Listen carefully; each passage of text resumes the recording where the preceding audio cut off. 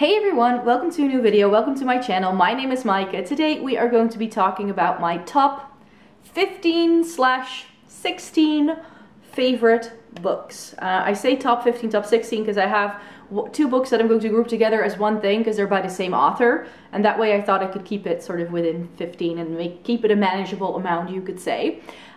This is just my list. If anybody asks me what my favorite books are, these are them. If they're not in a series, I do have to say. So this is excluding series. These are all books that are standalones, novels, literary fiction, historical fiction, some fantasy as well. I mean, it goes all over the place, but I do think it gives you a very good idea of what it is that I really like to read. Before I get into the video, I do have to apologize again for missing an upload, but I'm not sure if you can still hear it. But I came down with a massive cold, almost turned into bronchitis, so I spent a good week and a half just not being able to do anything, and I really wanted to film this video last week and then use previous weekend to do a reading vlog for you because I was hoping to read something very exciting, but just even reading was something I was not capable of for a week and a half, so that's why I had to wait a little bit longer for this video to go live. However, I do want to try and make it up to you because over the holiday weekend, the Christmas weekend, I do hope to be able to film everything that's going on behind me. So hopefully by this time next week, I've got a bookshelf tour for you. Fingers crossed. I hope I have enough energy to go through this whole thing because there's over 600 books in here. So I hope you would like to stay tuned for that. But for now, let's get to these wonderful, wonderful books that I love. I'm not going to go into any particular order. I'm just going to grab from the stacks as I go along. And hopefully with my descriptions of these stories, you can start seeing them. Because I tried grouping them together as in, oh, this is historical fiction and this is that. The problem is that a lot of these things start to overlap. And I think that that's a good idea. Like, I love seeing all of this here because it kind of shows me everything that I love. So it's a good thing. So I'm just going to start with what's lying right in front of me, and that is this book. Oh, by the way, a lot of the books I'm going to be featured here, nobody on BookTube talks about ever. So I hope I can bring something new to the table here. Some of these books are also like truly adored by many people, but I definitely have a slightly different reading taste for most people on BookTube. Case in point, this one. This is a bit of an older book. I believe this was going to be turned into a movie and then it never happened. But it's Marie Phillips's God's Behaving Badly. And this is a book that stands out in my list of favorites as a sore thumb at first glance. Because if you were to believe the marketing on this book and where I found this book when I bought it, it was in the chick lit section. As you will see, once we get to everything that's going on behind me, I don't really read romancy, chick litty kind of things. If something is branded like rom-com chick lit, I've tried those kind of books in the past and I always hate them. Save for this one. So I think what I've been really like trying to get from a lot of the books that I've read like since this is this, but then, you know, I never really found it. So this is quite unique in its genre, you could say. But that's because I feel that the romance in this book doesn't take precedence over the actual plot of what's going on. So if you don't know what this book is all about, in fact, actually one of my male friends read this and loved it too, but he's a historian, so I think he's a bit biased. But the premise of this book is just super cool. What's happened is that we are following the Greek gods.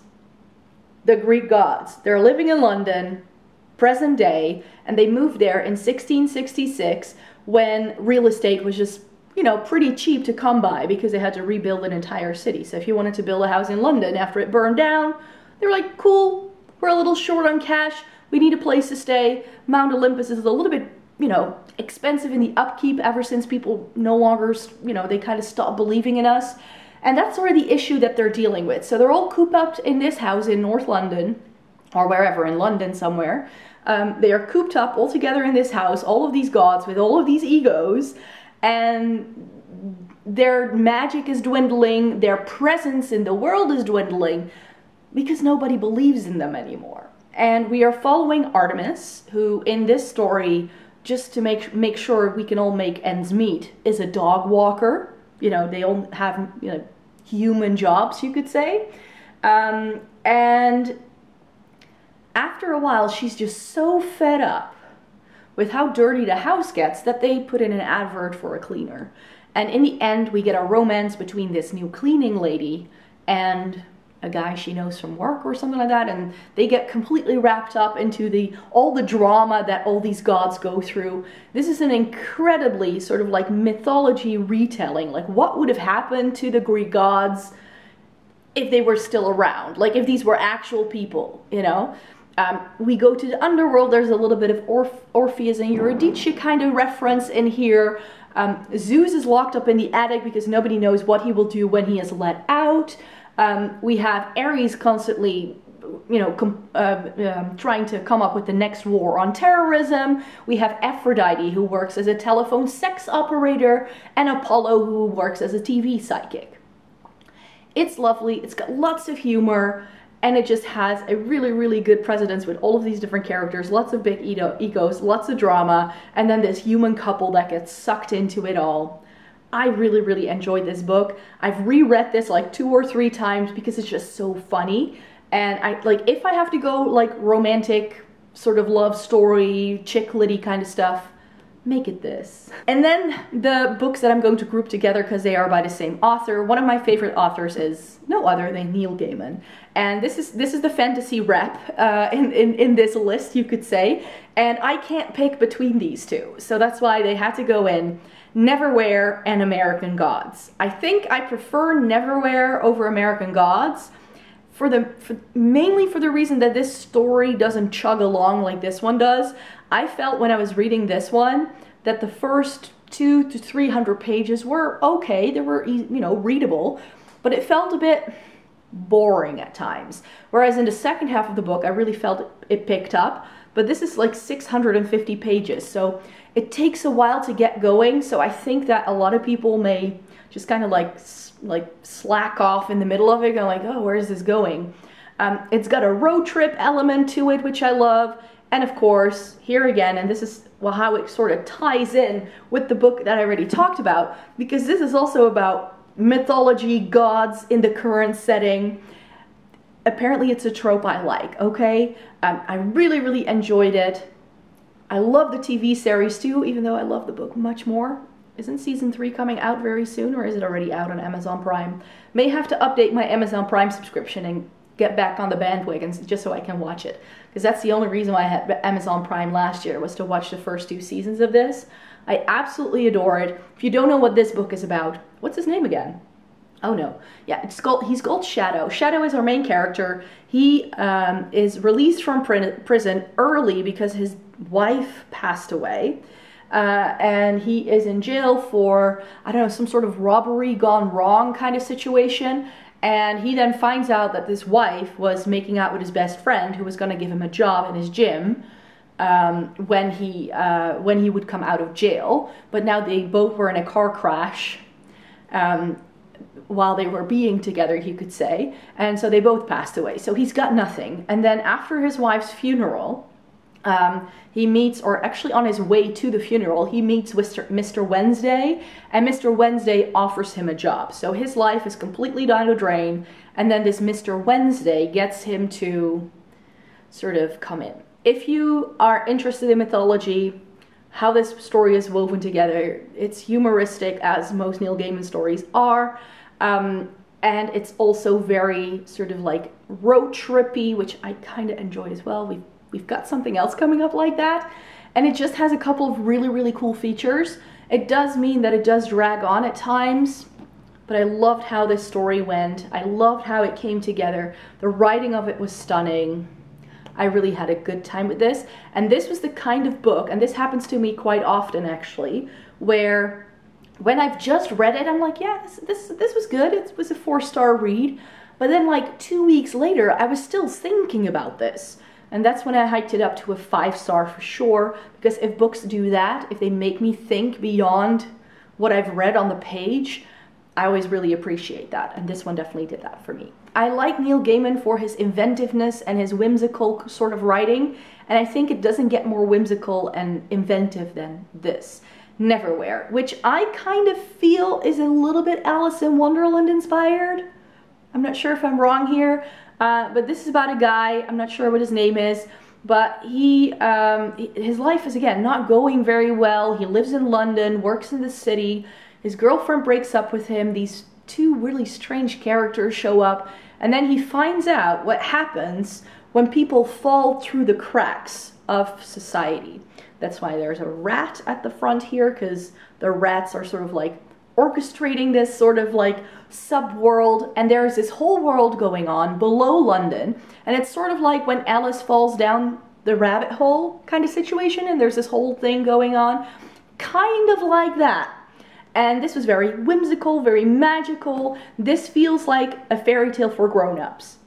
That's the only way I can sort of list it. So again, he's one of my favorite authors for that reason. I absolutely adored this book, and I loved it. Plus, it's a lot shorter. So I think if you want to start Neil Gaiman, then start here. So I'm gonna try and keep the links going. So if we're talking magical, whimsical, The Night Circus by Erin Morgenstern. This is, of course, a much beloved book on a lot of booktube channels. A lot of people love this. But I read this long before I even knew what booktube was. And I completely fell in love with this story. It's magical realism, in case you don't know. It is about these two magicians who are always sort of trying to outdo one another, and then they both have these children. I'm not sure if they're actually their children or if they're just progenies that they've selected to conduct this circus thing. They've trained them up, we know what we can do, but perhaps we need to show each other how good we are by training someone up. And that's sort of where the story starts. A boy and a girl get put in this situation, and then this circus starts traveling around. It's actually there in the story. And then people fall in love with the story, so we get multiple perspectives from the boy and the girl, as well as some of the circus performers, and also a boy who is very much enamored with the circus whenever it comes to town. And it's set in a very sort of like turn of the 20th century kind of setting, I believe, if I'm not mistaken. And I just loved how this story came about. The writing was lovely, and I blind bought, it's right here, where'd it go? Right here, the Starless Sea by Erin Morgenstern, because I was like, if she can do this, then I'm pretty sure that that book is going to be great as well, even though I've heard very many mixed reviews about that new book. But that's definitely on the list to read for 2021. But this, which is really, really great.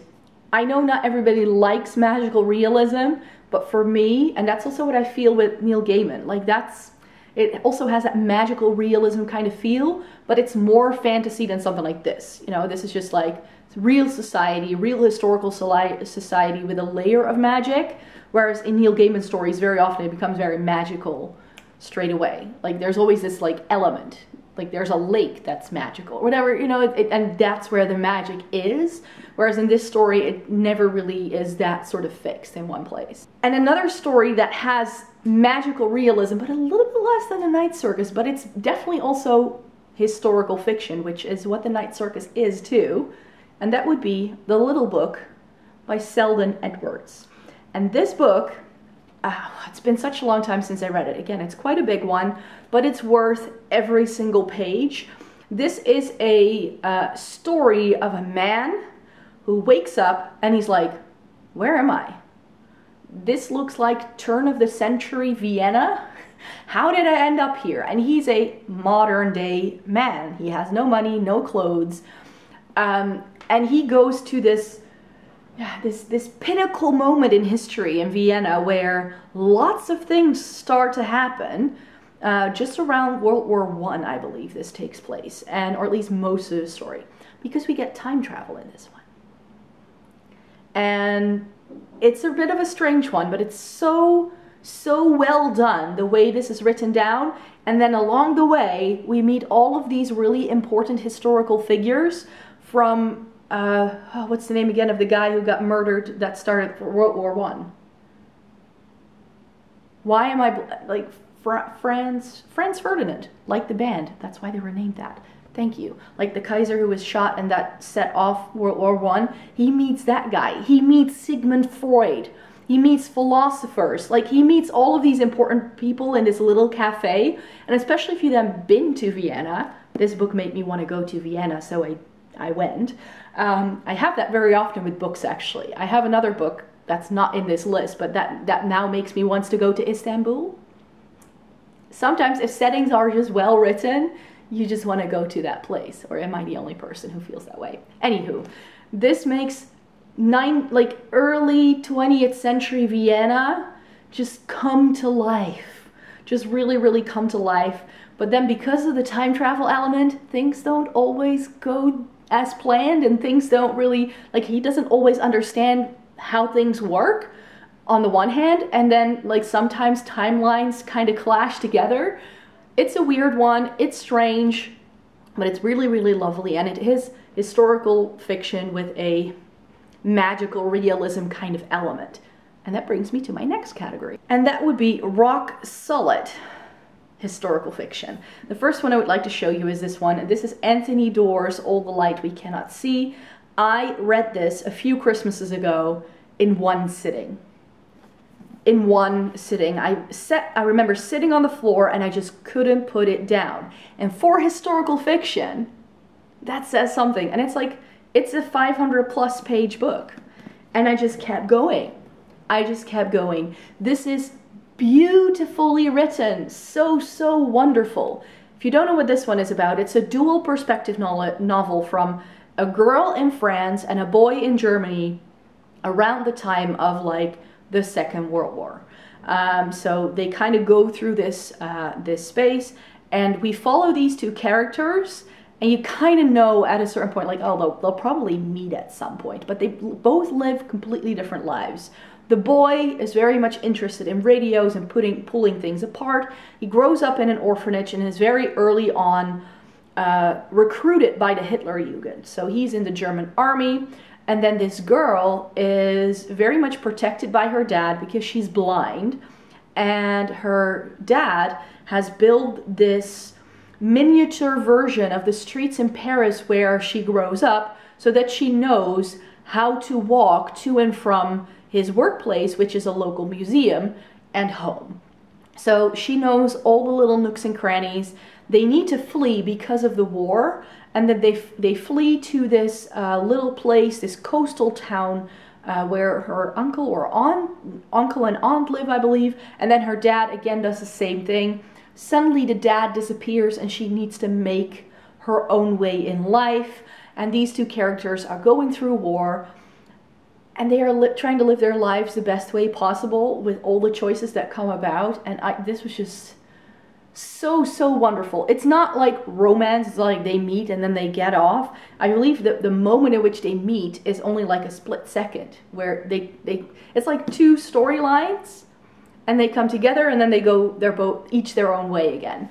And I thought that was so well done, very unique, very great way of telling the story. Really well done. Such a lovely historical fiction novel. If you're not into historical fiction normally, but you would like to get into it, then I think this is a good place to start. But I also have, for the true historical fiction lovers, I have this one. The Street Philosopher by Matthew Plempin. Again, this is a book that nobody talks about anymore. This came out, I think, more than a decade ago. I picked this up. Yes, I picked this up first, and then I recommended it to my history friend who I mentioned liking this book, and he absolutely adored this too. This is a book set in Manchester during the Crimean War, and it's sort of like the spoils from that war get lost and everything that's going on, and we meet a journalist who then tries to figure out this mystery.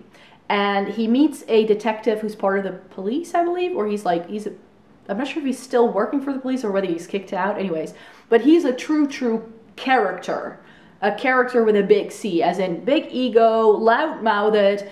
He's the comic relief in the story as well. This is very well written. It's got a mystery at its core, but it also really sets the scene, again, in terms of like good settings. I love a good setting, can't you tell? But this really makes the street of 19th century Manchester come to life, and that's why I really, really enjoyed this. However, this is definitely this is definitely like a true hardcore historical fiction novel. So if that's not your cup of tea, then maybe go with Selden Edwards, because it still has that time travel kind of element, or The Night Circus, because it does have a bit of romance and that whimsical kind of thing.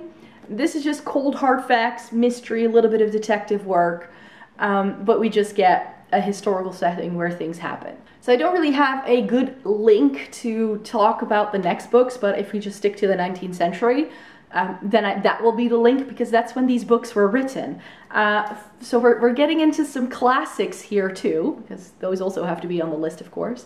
And again, this is one that a lot of booktubers like, myself included, and that would be Jane Eyre by Charlotte Bronte. I used to be a very avid classics reader, in the sense that I always wanted to read a classic and then something a bit more entertaining, read a classic. I kind of let go of that system, because I very often found myself getting stuck in the classics, and then there were other books I wanted to get to, and then it became a bit of a chore. But this is one of the classics that I've read that didn't feel like a typical classic, where you're like need to make an effort to read it. So this, in terms of readability, if you want to get into classics, this is a very, very good one. And it's of course a very famous story. We meet Jane, who is sent to an orphanage by her not very kind aunt, who had taken her in. And also at the orphanage, things aren't really going well, because Jane is a bit of a character. Like, she, for a woman of her time, she doesn't really fit in. She's not the demure girl that everybody wants her to be. And then from the orphanage, she grows up, she's educated to become a governess, and then she's taken in to be the governess at Mr. Rochester's house.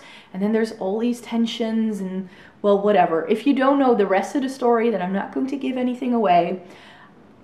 A lot of people like Mr. Rochester. It's a bit like in Wuthering Heights and in Pride and Prejudice, like Heathcliff and Mr. Darcy. These are like these big romantic heroes.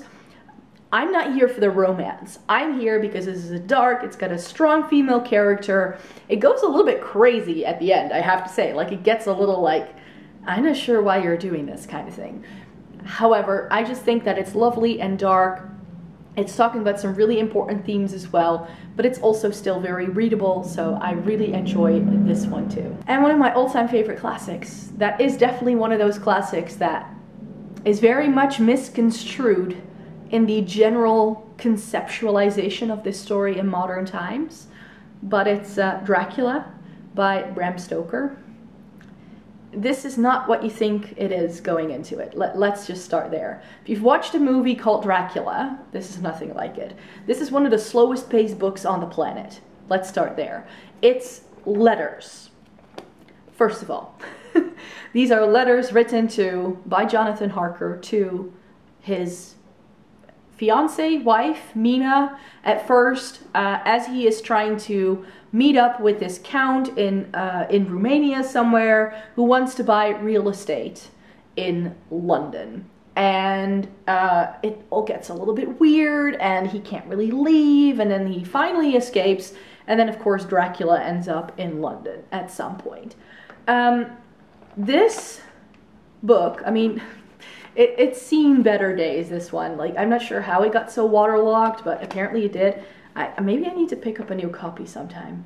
But I've read this book like 3 or 4 times. It's the OG. Well, it's not. Many other vampire stories were written before this, but this was the first time that all of the tropes were roped together. And what Stoker did very cleverly, of course by now it doesn't really make any sense, but a little bit like the time travel and putting things that are mystical and magical in everyday situations. That's what Stoker did, because he took all of these tropes about vampires that had been around for centuries, and rather than this being this like far away concept of something dark and scary that only happens abroad and in like crumbling down ruined castles, he placed the monster in contemporary London. And that's what makes this book so important for novels in general, for fantasy and sci-fi and like horror genres in general, because a lot of the tropes we see today come from this book. Is it as scary as you might think? No, because what was scary back then is very different from what we find scary nowadays. It's not fast-paced. It's got meandering passages where you're like, oh, where is this gonna go?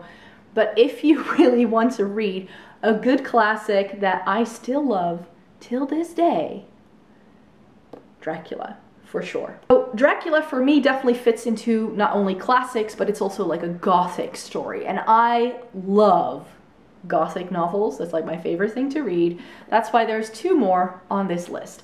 Let's start with this one. This is Daphne du Maurier's Jamaica Inn. And this book I read back in 2019, and it instantly shot up to the rafters. Like, this is one of my all-time favorite books. I just knew the minute I put it down, this is one of my favorites. This book is about a girl called Mary, right? Yes, Mary, who her parents die. She needs to move in with her aunt and uncle. Wait, Jane Eyre, anyone? Anyways, her uncle runs the Jamaica Inn, and she very quickly finds out that A, her uncle is not a very nice man, and 2, he's doing some not so kosher things. And then everything is set on these, like, it's set in Cornwall or Kent, like this really, really wonderful but very rustic landscape. She gets lost all the time, can't find her way. And then there's this mystery going on of like, what's going on with her uncle? Daphne du Maurier definitely took inspiration from Gothic stories from the 19th century to write this. This was written in the 30s. She's the author of Rebecca, which is a book I was trying to read this year, and I kind of got started, but then I just kind of lost interest, not because I didn't like the book, because it wasn't the right book for me at the right time. But I definitely would like to read Rebecca and then watch the movie for sure. And Jamaica Inn, which is such a great one. I love the writing of this. And if you like stories, again, if you like classics like Wuthering Heights and Jane Eyre, it has a lot of those elements that those books have as well. And I think that that's why I ultimately liked it so much. But it's definitely a lot more gothic than those stories are. So the next book on the list would be Flannery O'Connor's Wise Blood. And this is a weird one. I like weird books. I like weird characters. And it doesn't get any weirder than Hazel Motes in Wise Blood by Flannery O'Connor. This is not a book for everyone. I'm not gonna lie. This book is sort of categorized as Southern Gothic horror. Well, not horror, but Southern Gothic, you could say. It's set in the South, US South, in like the 40s, 50s, right after World War II. We follow Hazel Motes as he has just arrived home from the war, and whether the war has left some sort of trauma, I'm not sure about that anymore, but at some point in time he starts to join this like religious cult, and there's these like weird things going on. And I wanted to feature this one because I remember when I read this at the time, it was lovely. Like when I first read it, and I read it like 2 or 3 times after it. And every time I read it, I find other things. And that's another way for me to say, okay, I really like this book, is if I can go back to it time and time again and it gives me something differently. And that's what this book does. It's weird. Hazel Motes is not a nice character. If you are someone who needs the warm, fluffy characters who you love to hug, and it's not him. It's really not him. He's just crazy, you could say. And whether it's really about his mental derangement, I'm not sure anymore because it's been a while since I last read it. But I remember reading this and just loving it. Maybe I should give this a reread in 2021 for sure. Because I keep recommending this, and this is definitely not one that everyone is going to like. I'm very well aware. But it is one of my favorites. Shall we stick to weird, unlikable characters for a minute? A book that I know a lot of people are forced to read in secondary school and don't like is The Catcher in the Rye by J.D. Salinger. I read this when I was a student. I picked it up for my library job where I worked at the time, because this book was going to be thrown away because it has a loose page. And I was like, I would like to read that. That's short. I think I can manage. And I remember just really, really falling in love with Holden Caulfield. Not as a person. I mean, but the way the character is written. And like Hazel Modes, and like this character, and the next book I'm going to show you, one trope I love in stories is an unreliable narrator. I love characters that I'm supposed to hate. I love them. I like unlikable characters. It's just, I don't know what it is about me. I like it if they're dark and gloomy and liars and untrustworthy, and Holden Caulfield is all that. He is a very not so pleasant character. He's very egocentric, and we just kind of follow him as he is sort of like, it's like his final year in school and he gets kicked out and he's doing all these things, and I know that a lot of people don't like this precisely because they don't like Holden Caulfield, and I'm like, you need to see past that, because this book is trying to do so much more. Its aim is not to get you to like Holden Caulfield. It's to show you what happens if people can just get away with things. And that's why I appreciate this story. So maybe if you were forced to read this when you were a teenager and you're now a little bit older, maybe go back to it. I know that's very tough. But I'm currently forcing myself to do the same thing and read some of the things for like Dutch classes that I was supposed to read then, which I never got around to because I just didn't enjoy it. But now that I'm an adult, I just look at things in a very different way and I can appreciate it a lot better. So that's why this one is also on here. I love this one. Speaking of unreliable narrators that get away with things, or do they? Money by Martin Amis. This is sort of like the grown-up version of Catcher in the Rye. We follow John Self, who is quite possibly one of the most selfish men on the planet. He does, you know, drugs, drinks, women, everything that you shouldn't be doing, and he continuously gets away with it. He's rich, so he's like, you know what? Sort of like, you know, the whole Me Too, Harvey Weinstein kind of thing. Like, this guy, he could do anything. It's that kind of story. This is, again, a character you don't like because everything is written from his perspective. This book was written in the 80s, so time setting wise, you sort of get a lot of hints from 80s yuppie culture. And I really appreciated this book for that as well. I thought this was brilliant.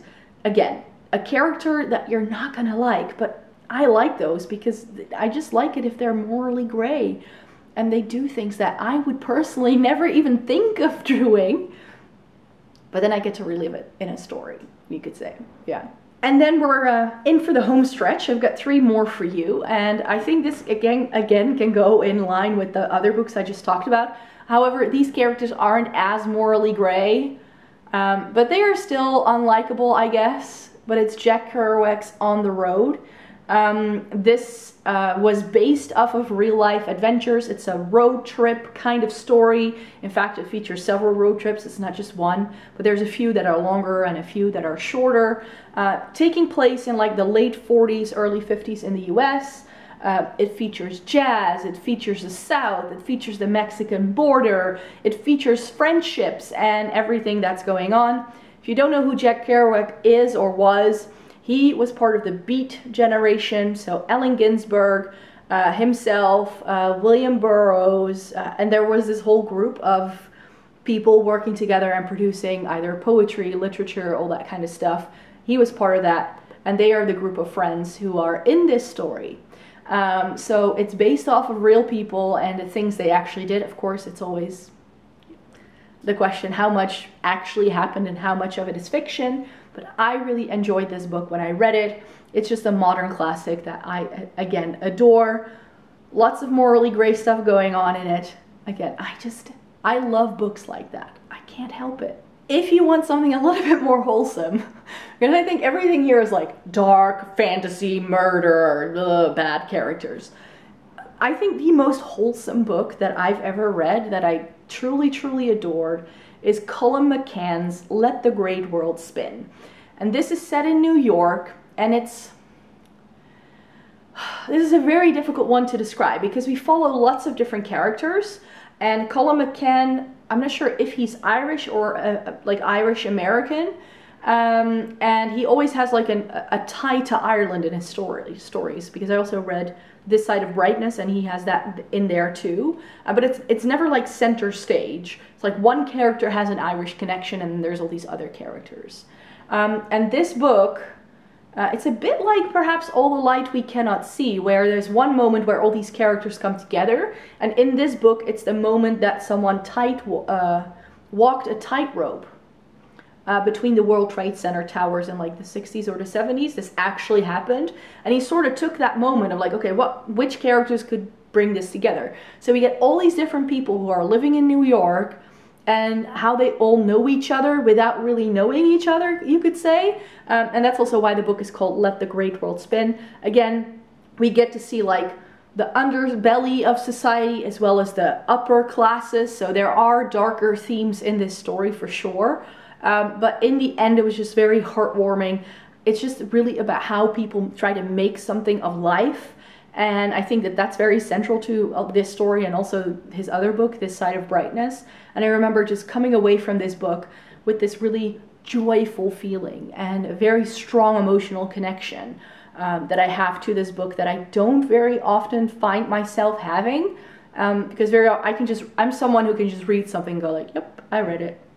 You know, I'm not that sort of invested in books, you could say, but this one had me very invested, not necessarily in the characters, but just their storylines and how it all came together, and that's why this one is another favorite. And I had to end it with the book that I always say is my all-time favorite novel. I read it again in 2020, and I can say it's affirmed for me that This Book Will Save Your Life by A.M. Holmes is still my all-time favorite book. And again, it's a weird one. Oh, I like weird books, okay? I like weird books, weird characters. In this book, we follow Richard Novak, and Richard lives in a house in LA. He's divorced from his wife. He used to live in New York, moved to LA. He's a stockbroker. He kind of makes his money just by watching stocks going up and down, it seems. And he's got his life worked out, you know. He's got his dietitian bringing him food. He's got his personal trainer, but he doesn't really have a lot of social connections. And then one day something happens to him. It seems like a heart attack, but he's not quite sure. So, but it's like, I'm doing good, right? I was healthy. So he's taken to the hospital just as a safety precaution. And on his way back, he stops at a donut shop, and he hadn't had a donut in years. And this sort of event, and the man he meets, who's the owner of this donut shop, who's an immigrant, is able to give him such a different perspective on life that it kind of snowballs his life into all of these different events that we then start seeing. This book is a critique on society, how we live our lives in, like, well, this wasn't that modern because this was written over a decade ago, so it doesn't feature things like social media or anything like that. I think it would have even been worse then, but sort of like the absurdity of Hollywood, of LA living, of like all of these strange things. Everything is like taken and like just blown out of proportion, you could say. So it's very funny.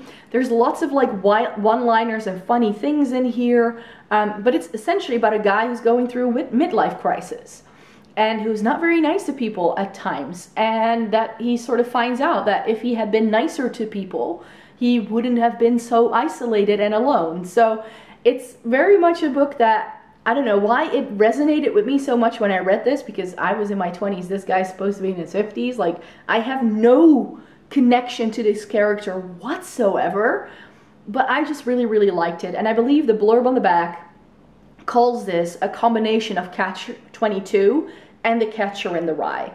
I didn't like Catch-22. I do like Catcher in the Rye.